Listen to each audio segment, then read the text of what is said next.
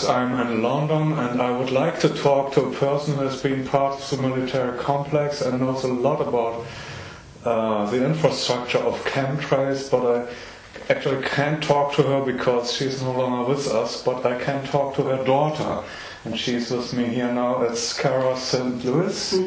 From New England, yes, actually, and she's written a book about it, Crosswalk the Sun Thief. And okay, Cara, nice to meet you. And nice to meet you. Yeah, thank you.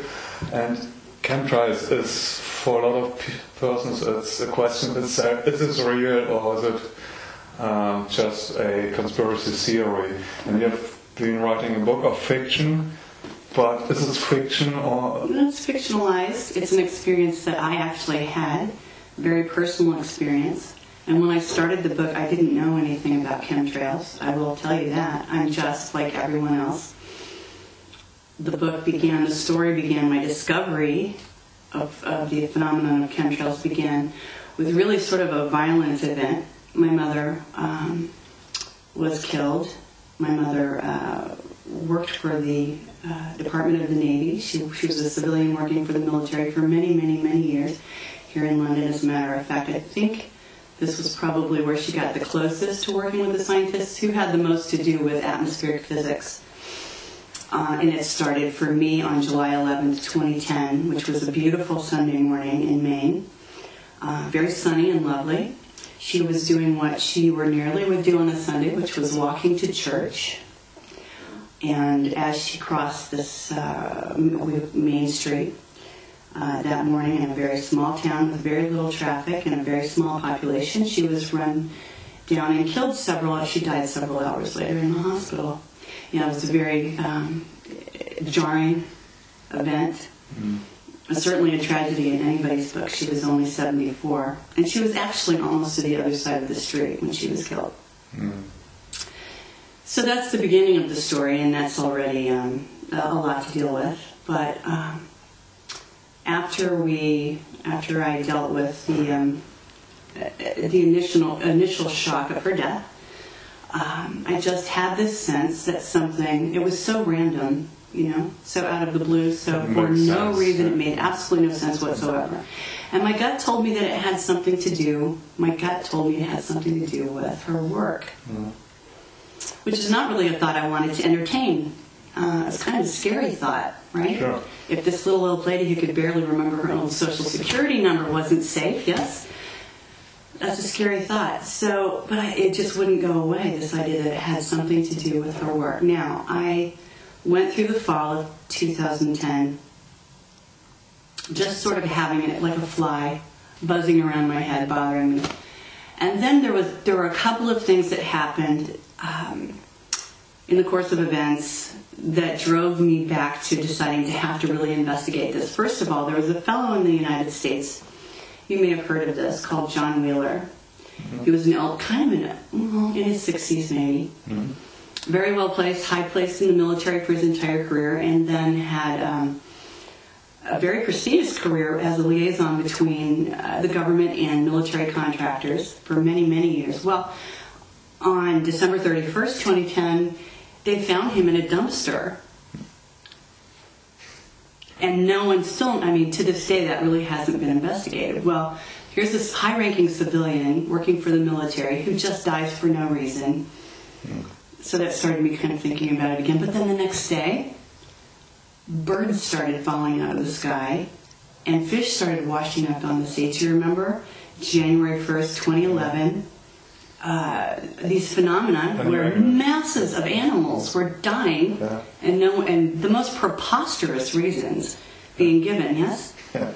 So, when I took all of those things and put them together, I had my mother, who had a very high security clearance and worked with many Operation Paperclip scientists in London who were working on atmospheric physics for the Navy.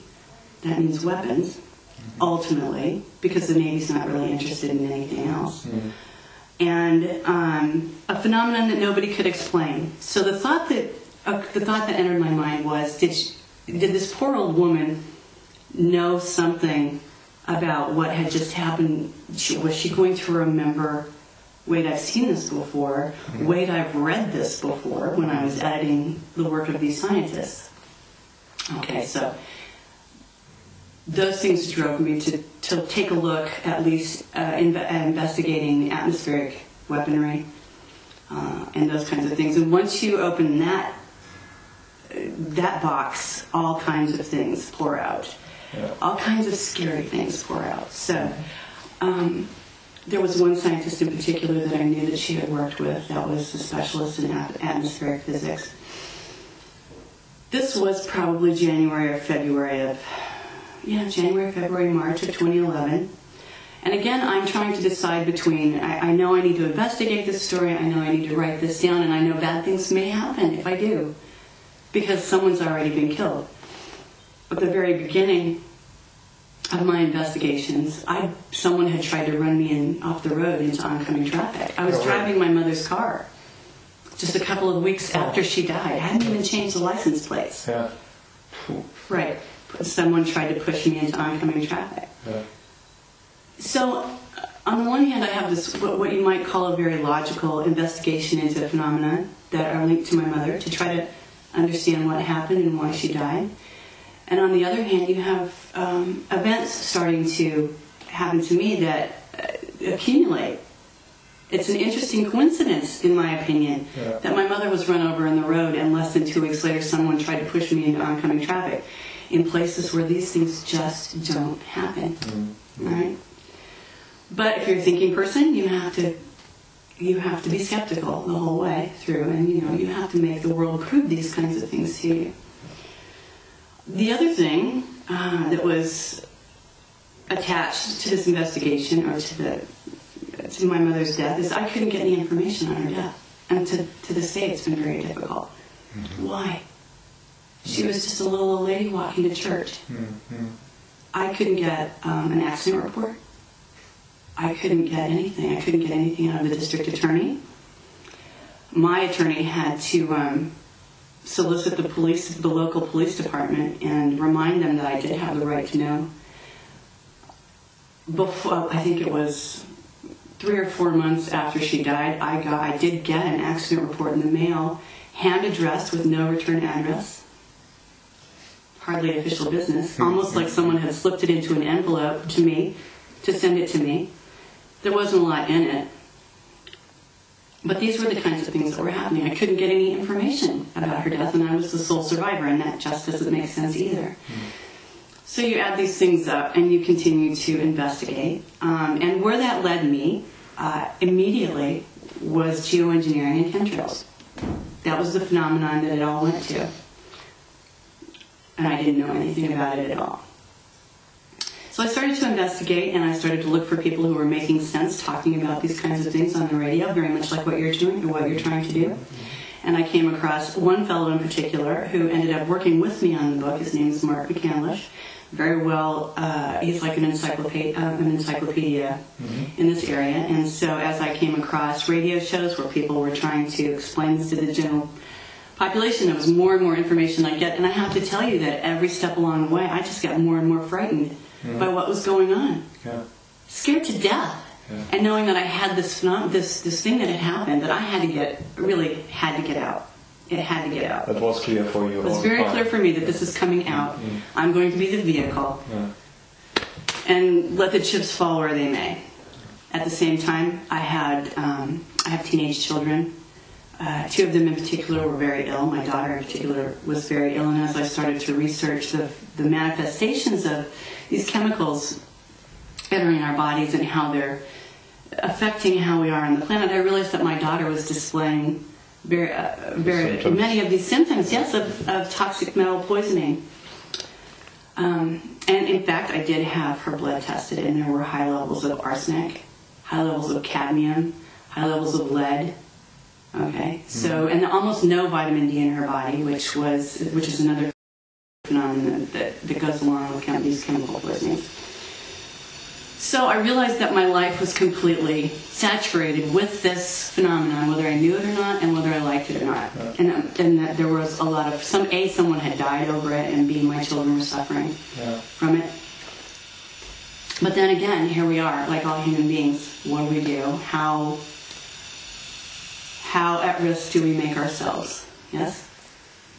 And as I've said to people before, the phenomenon, the thing that happened that really drove me out into the public with this was the event at Fukushima, because it just sort of added that last card to the top of the pile when I thought, oh, well, you know, you can die. We're all going to anyway. die. Yes, okay, and we might as well get this all out there, because otherwise they're just doing whatever they want to us. Yeah. And we have to know what's going on. They're killing us anyway. They're killing us anyway, so let's just talk about it. Let's make this worthwhile.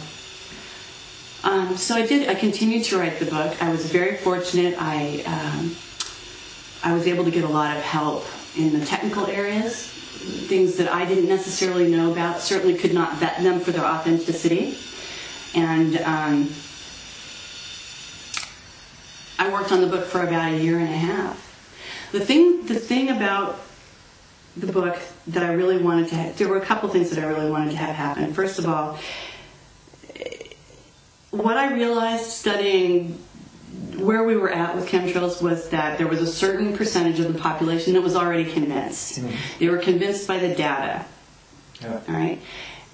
It's a fairly small percentage of the population that's convinced by the data. Mm-hmm. Okay, most people, it's really too much of an intrusion on their worldview. Yeah. It's scary for them, and they don't want to let go of it. Yeah. Yes. So I realized that I had a story that I could tell that represented someone like me. If I can understand it, if I can find these things out, anybody can understand it, and if I can learn to live with it, we can all learn to live with it and deal with it. Yes. Yeah. So, human beings are entities that respond to story. They're entities that respond to things that you tell them that they can resonate with in their ordinary lives. And I felt like the book was something that could help them do that. And I also knew that all you need is one string to pull. You pull one string, and the whole thing can come down very easily. So just, it can be counterproductive to hit people in the face with too much data. They just shut down and they don't want to do it anymore. Mm-hmm. The other thing that I was really mindful about when I was writing the book is I did not want to present a story that there was no end to. There was no solution to. Yeah. Because that's another thing that makes people shut down. Yeah. If it seems insoluble, what's the point? Yeah. Right? Yeah. So I had this sort of dream, wish, vision, belief.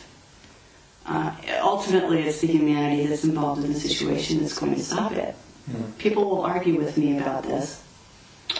I envision a solution that involves the pilots themselves. Mm-hmm. Because I have to believe that ultimately, at least one pilot, it has enough goodness or bravery or perhaps just gets so sick of what he or she is doing, that they take it upon themselves to flush it out, bring it out into the open. I really think that's the Achilles heel of the whole program. Oh, okay. You're mentioning some pilots now. Could you talk a little bit about what's happening, what's going on in the airlines? Is it military airlines or is it commercial airlines too? And how does it work? There's a lot of data out there, and I don't know. There's a lot of data out there that suggests that there are bases that are specifically bent toward this aim. There are many in the United States. I'm not really sure about Europe, but there are many in the United States where unmarked planes are specifically being used for this sort of event. There's a lot of evidence that suggests that everything that's flying commercially is also being used for this. And my reading suggests that some airlines know about it, some airlines don't know about it. I was privy to a communication that was given to Clifford Carnicom, who's a very dedicated researcher in the United States, located in New Mexico. Someone who identified himself as a mechanic for one of the larger airlines sent him information that suggested the means by which some of these chemicals may be being delivered to the major airlines without anyone's knowledge. So I did include that in the book because I think it's important. One of the things that happens is people can't conceive of how these things could possibly be happening. Well, This airline mechanic was brave enough to say, here's what I think happened because I observed it. There are extra systems on the plane in the waste disposal areas, and the trucks that are supposed to come in and unload the waste from the airplanes are actually bringing in chemicals. And nobody wants to deal with that. Nobody wants to deal with those trucks, and so they're left well alone, and how easy is that? So there are ways that these things are finding their way onto commercial airlines as well. And I do also think that there's some evidence that flight crews are becoming quite ill from the chemicals that they're encountering from flying through these things repeatedly. Yeah. So these sorts of pieces of evidence are beginning to manifest themselves. It's one way. Certainly, that's one way that it could happen.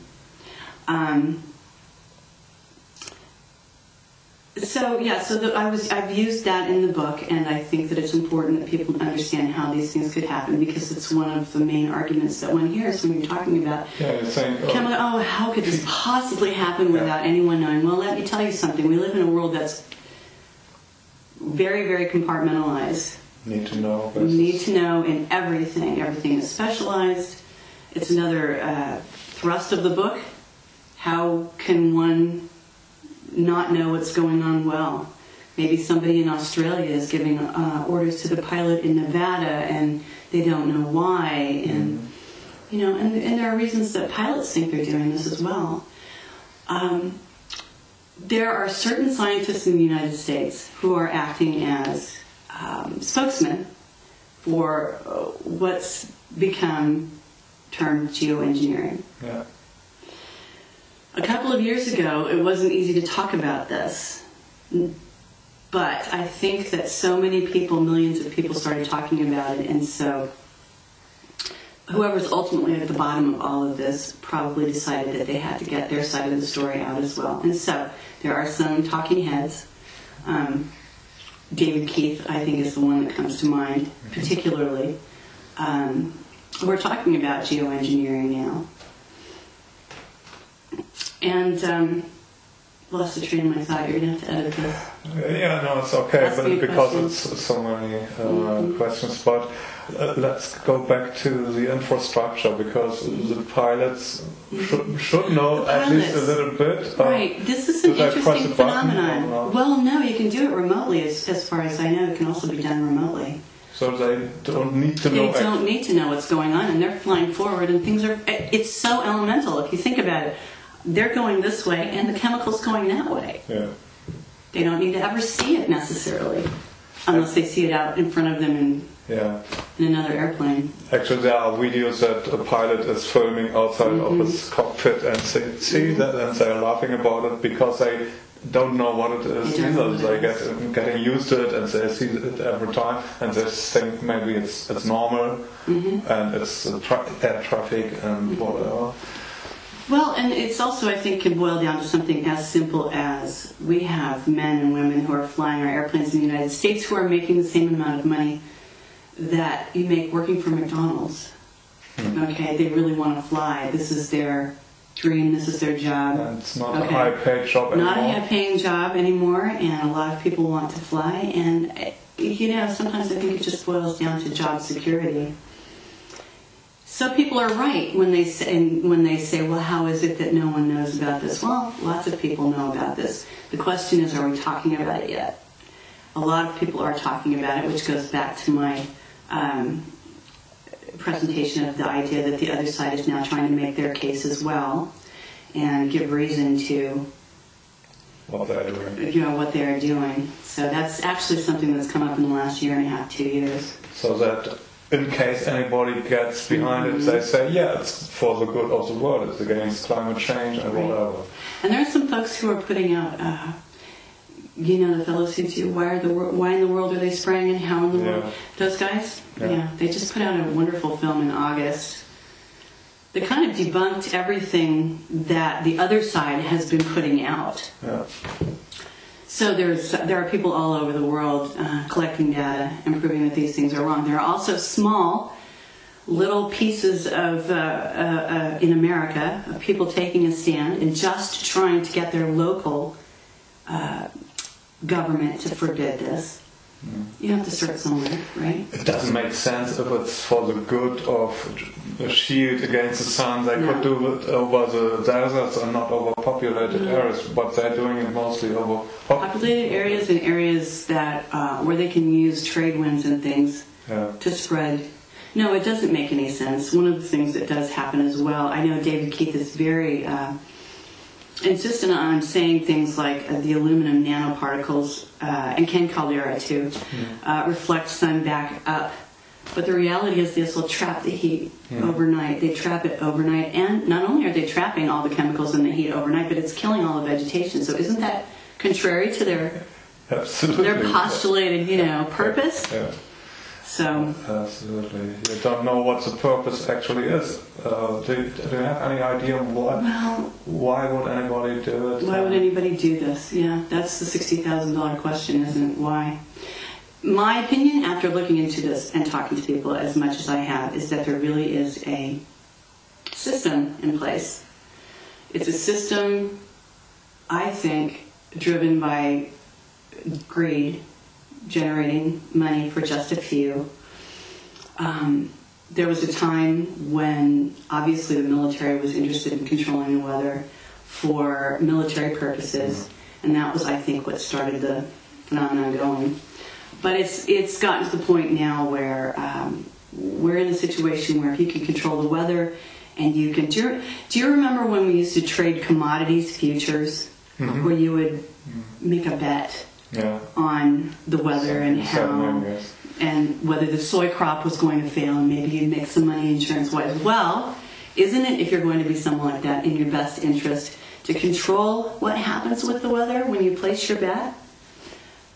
Okay. There's a lot of that going on right now. In fact, I think that's everything that I'm saying right now is in the public arena. It's all out there. I'm not. But isn't there even a plan to reduce the population of mankind? They say that there is. Because of the Georgia Guidestones and stuff, and even that.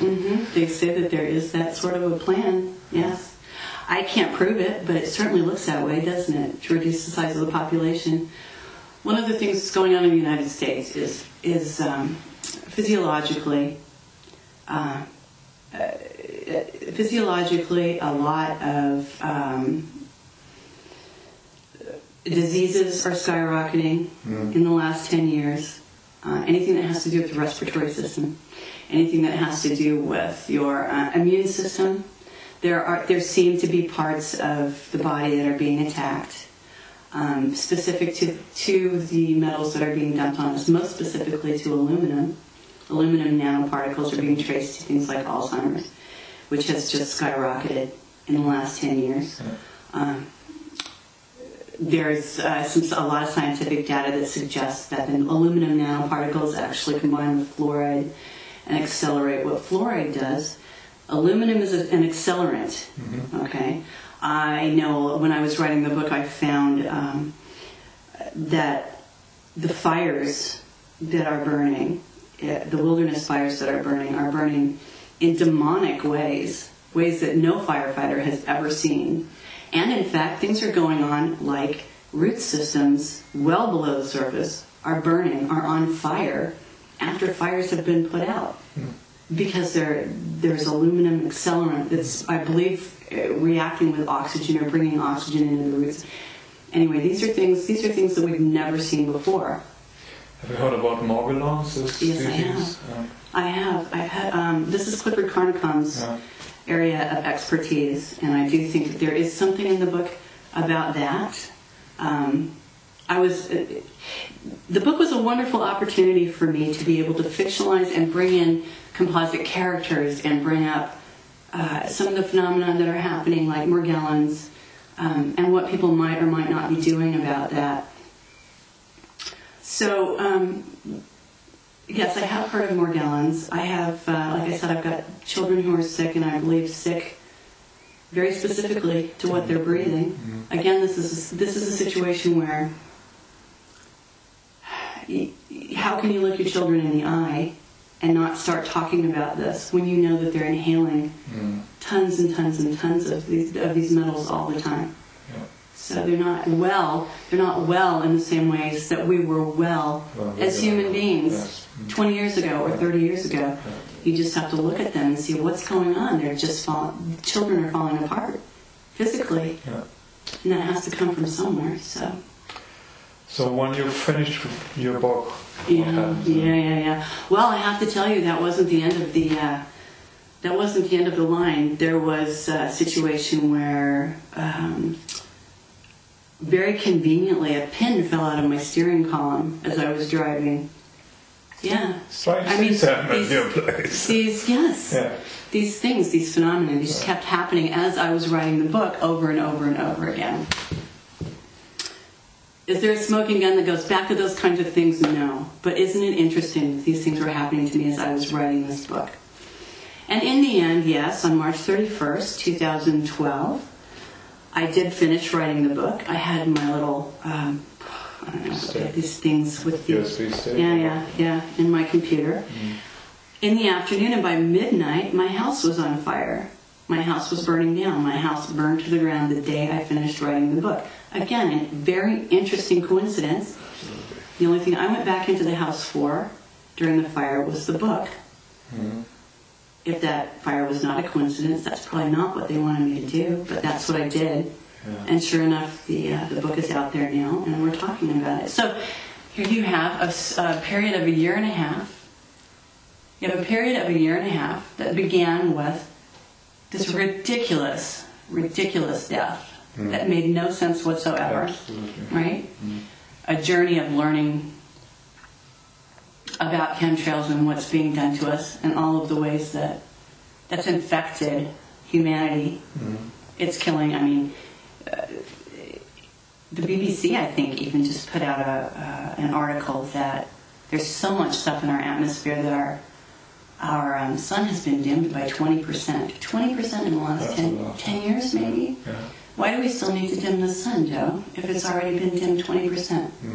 None of this makes any sense whatsoever. It's the poorest sort of logic. Absolutely. And it has to all be put together for people to understand that. So we start there, and a year and a half later, we end with my house burning to the ground, but a completed book. And that's why we're here, talking about that. That's so brave that you do it and that you talk about it. Are you not afraid? How do you deal with the fear? Sure I am. I'm just more concerned that I'm more concerned about being able to look my children in the eye and tell them that never let it be said that nothing was done ever, that we didn't try. There's that. And also, in the last year and a half to 2 years, the phenomenon that I was talking about before, everyone's talking about it. The scientists are trying to justify it, so they're talking about it constantly. And the more people talk about it, the safer it is to talk about. There's nothing in my book that's not in the public domain, and that everybody isn't talking about it. And I'm standing on the shoulders of giants anyway. I'm just, someone that had this thing happen to me that I was able to put A, B, C, all the way to Z together and put it, luckily, I'm a writer, and put it in a book and put it out there. But I'm standing on the shoulders of people who really lost their lives over this stuff, talking about this stuff, and Clifford Carnicom, and all the guys that were making movies about this, really brave stuff, right? Yeah. Getting on the radio and being threatened constantly, and living their lives that way. So yes, I'm scared, and I have been scared. I'm actually not scared anymore because there's a solution on the horizon, I think. I feel very strongly after having written this book that the one thing that we don't need to do is despair at this point. That's right. We are spiritual beings actually incarnated in this body, in this world, 3D world.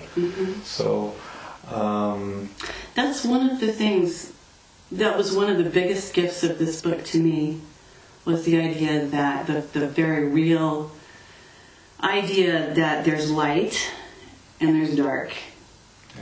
And my sense is the light is always going to prevail. And when I looked around and I saw all of the things that are coming to light right now, I got the very real sense that there is a force in this existence that's pulling all the filth up into the light so that we can all, because the light will take care of it. The light will take care of it. So no, I don't. I have more hope now after having written the book than I ever had before, because what it is evidence that we're taking care of it.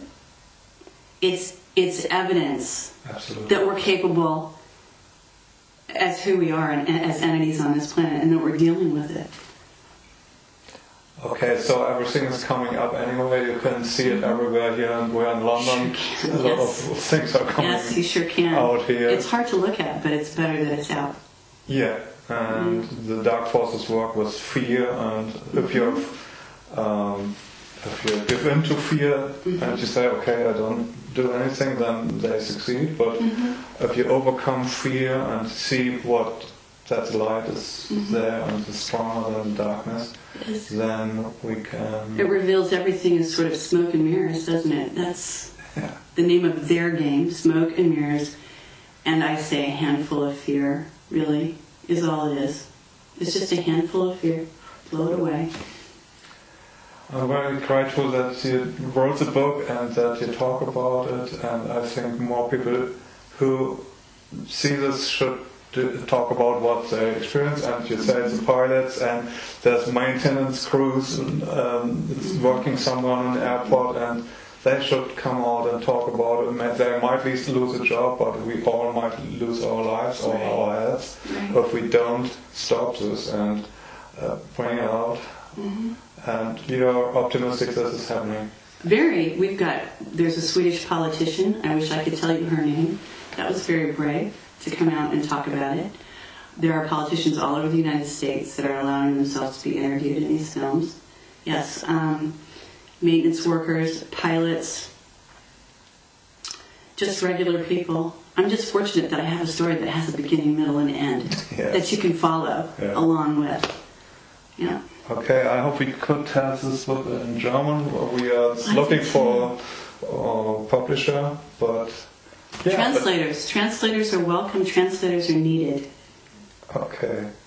So long you have it in English, and we will translate this interview in German too, but of course it's for the whole world, so... And one thing I would add, if you are someone like yourself, or I guess now me, who has a lot of data on this subject, then talking about chemtrails is sort of like preaching to the choir. You know that saying? Yeah. So if you have people in your life who need to hear this, need this story, this is the kind of thing that they need to get a hold of. Rather than, a story that they can resonate with, something they can read with a beginning, middle, and end. Might also make a good movie, right? Yeah. Maybe that's all. Can they do that for me? Next project. I don't know. Movies is all need money, but that's a good story. That's not a story. It's important. It's vital. It's okay. It's alright. Story, I think, is a good word. Yeah, but small and stories is it actually would make a good movie. You're right. Yeah. I'd like to see someone take that on. Wouldn't that be brave? It would, wouldn't it? So let's see what we can do, and I hope we can wake up more people with this interview and that spreads around the internet. And thank you for what you're doing, and good luck to you, and we meet each other again someday. Good. Thank you, Cara. Good, thank you. Okay.